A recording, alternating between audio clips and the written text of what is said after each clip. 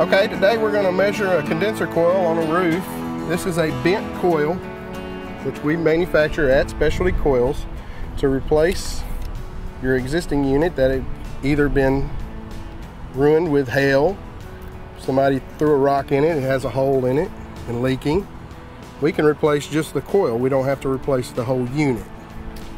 When I come up to a coil, I want to measure the finned area. Is the first thing. You want to look at this coil as just being the fins at first. So first thing we want to do is measure a height. We're getting 28 inches.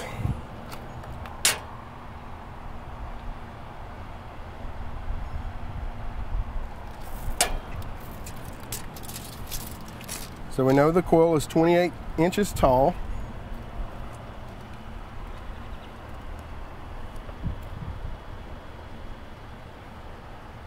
Okay, now we want to measure the legs on the bent part of this coil. What I like to do is you want to start from the end of the finned area, and I like to come out and measure the end of the actual unit. I'm getting 33 inches to the end of the actual unit. And what I do is I back off a ½ inch and call it 32½ inches long.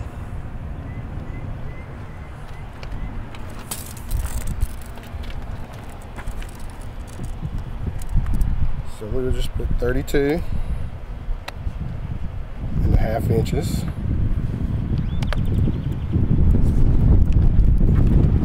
Come to the next leg, starting from the beginning.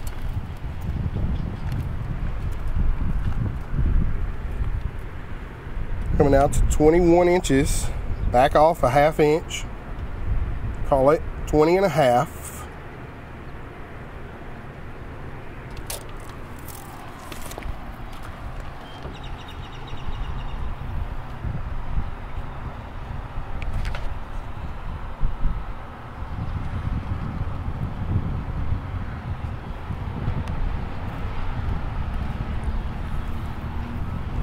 Now, we want to find out how many fins per inch this coil has.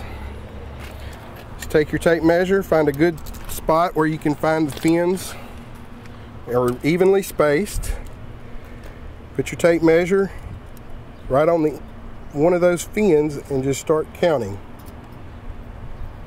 1, 2, 3, 4, 5, 6, 7, 8, 9, 10, 11, 12, 13, 14, 15, 16, 17. So just count that 1 inch of fins. That will tell us the area of this coil is finned with 17 fins per inch.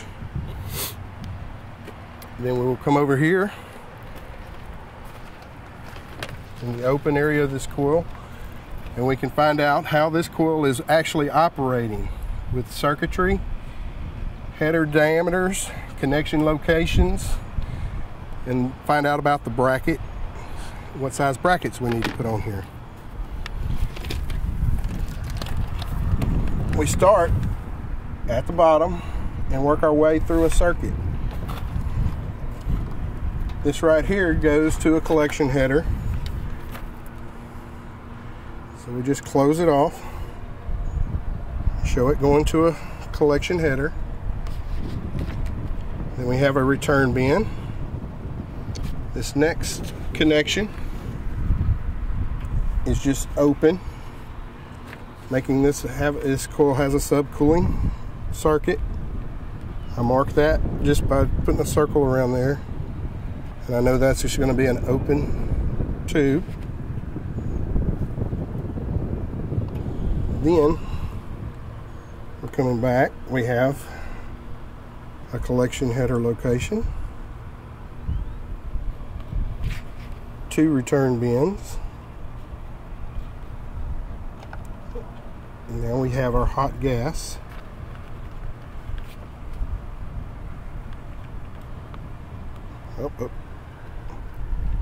Another collection header. location. The turn bends.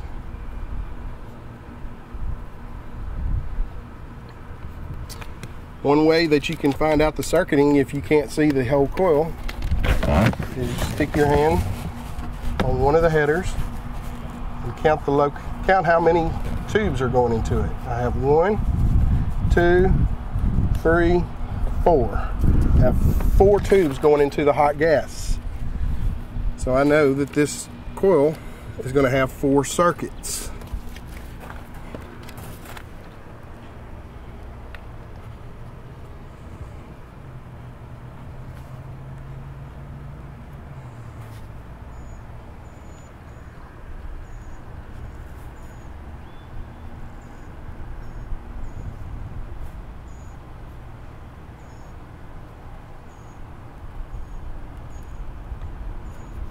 I'm showing 4 circuits. I have 1, 2, 3, 4, and then I have my subcooling circuit at the bottom.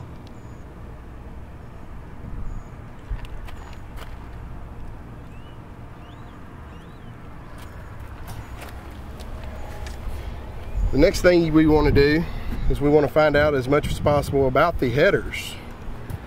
We can take a tool like this that we offer, Specialty Coils, that we can check and make sure all the OD diameters are correct. Just come in here, find the best fit. And you know that's a 1/2 inch OD collection header. Another 1/2 inch OD hot gas header. So we can mark all these 1/2 inch OD.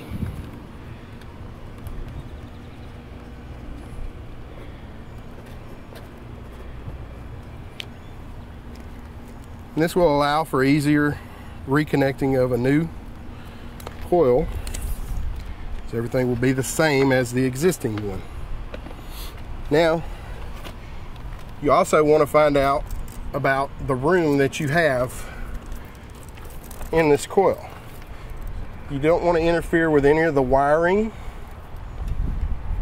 any of the boxes. You have to make sure this coil is going to fit where we're taking this one out. So what I like to do is come from the end of the bracket, if at all possible, and I'm getting about 2 3/4 inches to this wiring right here. And up here, I'm getting about 3 1/2 inches to this electrical box. So what I want to do is I want to put on my workup sheet a maximum of 2 3/4 inch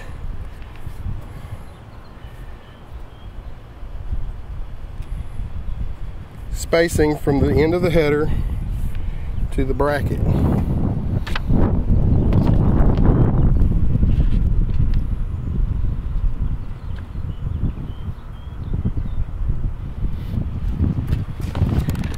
Now as connections are going to go, we have an open end tube to a 5/16 OD connection right here.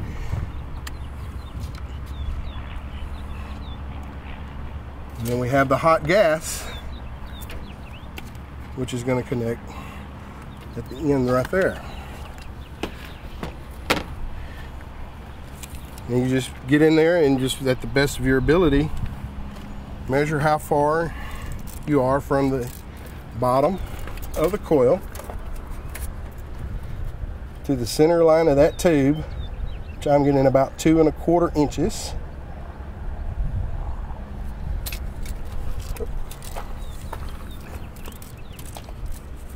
Measure the length.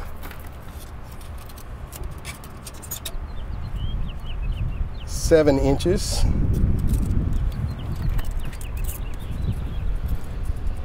Then a height of 3 inches.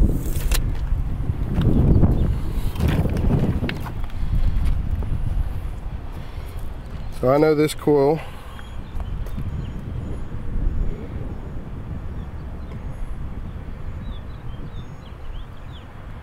is going to take this path. You don't have to be a perfect artist, as I'm not. Just to note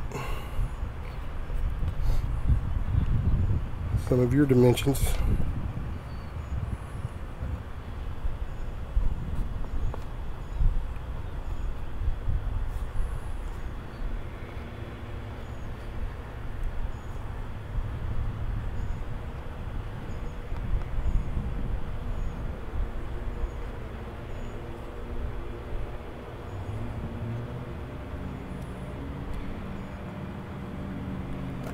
And always remember, whenever you get back to an office, a desk, you can clean this up. Today's a beautiful day. Usually it's hot on the roof. You can always clean it up, and as long as you have the information, so you won't forget by the time you get to where you're ordering the coil, you can clean it up and make more sense of it. And I always like to come back and work my circuit. I've got return bin there, or hairpin there, which completes this subcooling circuit. Hairpin, which is going to complete this hot gas to the collection header circuit.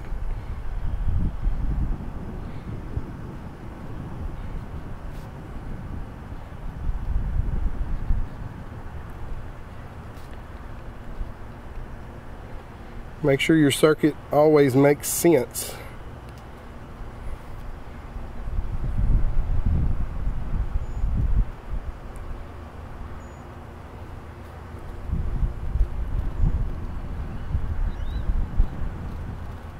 .28 tubes tall. All my circuits have an in and an out.